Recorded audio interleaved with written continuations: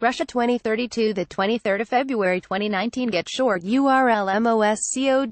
Sputnik. U.S. observation aircraft Boeing OC-135B should fly over the territory of Russia from February 18 to February 23 from the Khabarovsks Noviy new airfield in compliance with the Treaty on Open Skies, the Russian Defense Ministry said on Saturday, from February 18 to 23, as part of the implementation of the International Treaty on Open Skies, the U.S. mission will carry out an observation flight over the territory of the Russian Federation on the U.S. observation plane OC-135B from the Khabarovsks Noviy airfield, the ministry said in a statement.